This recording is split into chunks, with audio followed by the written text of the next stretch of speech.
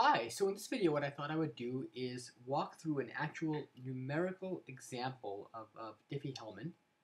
So we'll talk about doing a numerical example of Diffie-Hellman. And I thought this would be very helpful in the context of being able to understand how Diffie-Hellman works at a lower level.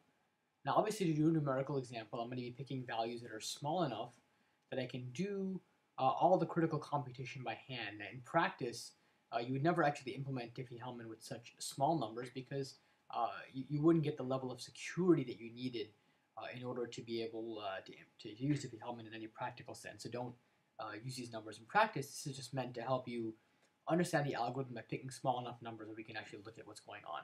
And so in the previous video, I actually had done a walkthrough of modular exponentiation with a prime of 13, a modulus of 13, and a generator g of 2.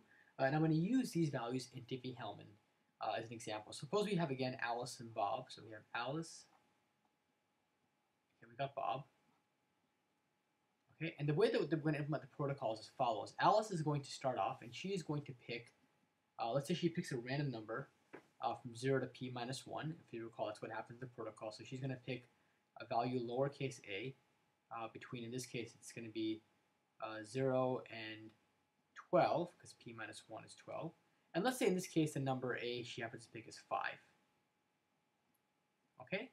So she's going to send up g to the a, which you're calling uppercase A, mod p, to Bob. And in this case, g to the a is basically, g is going to be 2. And so she's going to be sending up 2, and a, lowercase a, is 5, so 2 to the 5th mod. In this case, the prime that we're going to be doing a modulus, the prime that's being used as the modulus is 13.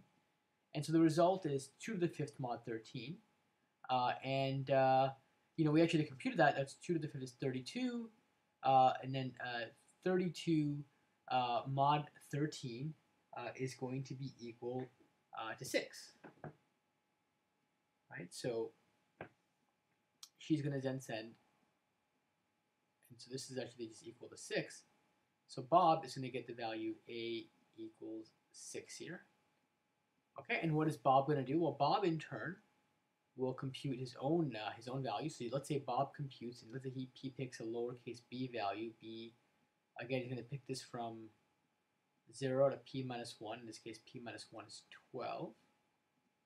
Okay, and let's say, for example, in this case, he picks b equal to, I don't know, 7. Okay, so now he's going to compute capital B, which is equal to g to the lowercase b mod p. Okay, in this case, g is 2, and then lowercase b is 7, and so you can pick 2 to the 7 mod p, and actually in this case we're going to just replace p. In this case was 13. And so 2 to the 7th mod 13, we already computed that in the previous video. That's equal to 11, right? And he's going to compute, so b equals 11. He's going to send that to Alice. Okay, now the real question is, so let's see if this works out. Alice has to compute, and she gets uppercase B, and she computes b to the a, okay, mod p. Now in this case, b is 11. We can also think of b as 2 to the 7th, right? Since it was, we computed here 2 to the 7th mod p, and then she's going to raise that to the 8th power, and a is 5. Okay, so she gets 2 to the 35th mod p, or in this case mod 13. And similarly, if Bob kind of carries out his own version of the protocol, he's going to compute a to the lowercase b, which in fact is equal to, remember a was equal to 2 to the 5th, and then lowercase b was 7, so we get here 2 to the 35th mod p, or mod 13 in this case, because p is 13. As you can see, it all works out. And now the question is, what is 2 to the 35th mod p? and I'm going to show you a little trick here to being able to compute this. So 2 to the 35th is actually, that's equal to 2 to the 32 times 2 squared times 2 to the 1. And you can see this by when you multiply exponents with a common base, the exponents add, and you can easily verify that 32 plus 2 plus 1 it's equal to 35. So you can see that we're talking about 2 to the 35th here. And so given that, what is 2 to the 32? Well, 2 to the 32, that's actually 2 to the 5th, because 2 to the 5th is 32. Okay, times 2 squared times 2. And this is all mod p. And what's that equal to? And I'm going to, we'll work that out actually. So 2 to the 5th, that's 11 mod 13. And so we multiply that by 2 squared, which is 4 mod 13. And then you multiply that by 2. So now we get 11 times 4 times 2, which is 88. I want to do 88 mod 13. So what is 88 mod 13? And we can we can do that in many different ways, but let's just divide out to see what we get. So let's put 13 into 88. Okay, and so we'll try 6 here. So we get 6 and 7, and we get 10, so remainder 10. And so we have a remainder of 10. And so 88 mod 13 is 10 because we get a remainder of 10 when we divide 88 by 13. That's the definition of mod.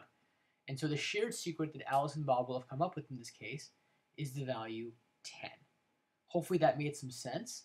The keys that I want to emphasize here, and this is, again, if you want to try to understand Diffie Hellman better, what you can try to do is just run through these same computations I did, but see if you can do them a bit differently. I mean, for example, I actually computed, in this case, b to the a by doing 2 to the 7 to the 5th to get 2 to the 35th. But I could have also tried to say, well, what would happen if I did 11 raised to the 5th power mod p, or mod 13 in this case. And you can see that this would have, you could have used an approach like this to figure that out, and it would have worked. And likewise, you could have, and you would have actually seen that you would end up with 10 mod 13, and you can work this out and pull out a calculator and just check it out. And likewise, you could also verify that I could have done 6 a to the b, and I could have done that as 6 to the 7th, and again you could try to verify that 6 to the 7th mod 13 is equal to 10 mod 13, or just 10. And so again, always kind of spot check calculations, try to do them in different ways that'll kind of help with building your overall intuition and understanding. The last thing that I do want to point out, and I had this value 2 to the 35th, and this looked like, oh my god, what a big number here to compute as a power of 2 mod 13. But what I was able to do is use this trick where I computed 2 to the 35th by basically multiplying 3 different powers of 2. And so all I need to do, and it turns out you can take anything and you can express it in terms of powers of 2. So you can take any value and you can express it as a sum of powers of 2. In fact, that's what computers do when they talk about doing base 2 arithmetic. And if you do that, you can then in turn, if you want to compute an exponentiation, it turns out that if you just have the powers of 2 essentially pre-computed, which you can actually do pretty easily, because once you've got a single power of 2, you can get the next one by multiplying that, effectively squaring the previous power of 2 to get the next power of 2.